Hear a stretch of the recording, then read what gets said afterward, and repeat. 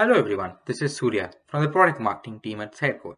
Welcome to the second video of a series of 3 videos that I'm doing to cover the audience export feature in Sitecore.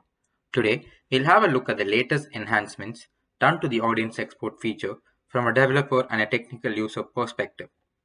We start by creating a new audience export. Click on the Create Export and choose between a full export or a delta export. We are doing a full export in this example. The next step is to name the export. After naming the audience export, choose the segment that you want to use for a particular audience export. The next step is to define the output format of the audience export, and we'll be using a JSON export this time. Defining the data export is straightforward. You can add a column by choosing if the column will be a string or a number, the title of the header, and the attribute value of the data that you want to fetch. Now we switch to the JavaScript section and add the JavaScript code based on the data that we want to export. In our case, we'll be using JavaScript to fetch the date of the latest event creation for the audience in the segment. This data isn't available on the data tab, hence we are using JavaScript code to extract the same.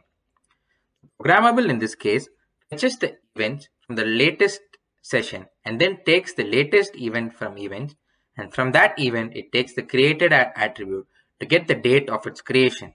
Through this way, we'll know when the latest event happened. The notification tab lets you know how to reuse the attribute from the JavaScript tab, which is simply by using JSResult. Now in the attribute value of the output structure section, we're going to say created at and hit save. The new audience export workflow enables you to test and run an audience export. Testing involves previewing the export for a single case. The successful test indicates that the output structure is correctly configured. The run functionality in audience export enables you to run an audience export instantly instead of scheduling an audience export and waiting for it to finish. If there are any errors, you can debug and check the same before scheduling the audience export as well. In our case, the audience export is successful and we can immediately download the export without having to schedule the export and wait for it to finish. Now let us see how to debug errors in the new audience export flow. I'll go back to the output format and voluntarily make a change in the JavaScript code to create an error scenario. Now when I test the audience export, you will see that we have not got an output. Instead, you got an error and the reason for the same. You can also switch to the log section to see the error log as well. Lastly, now when I proceed to run the audience export, you will see the export has run with errors.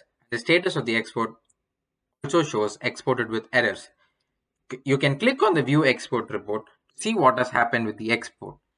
Error and the count can be seen in the execution report along with the log for the same as well.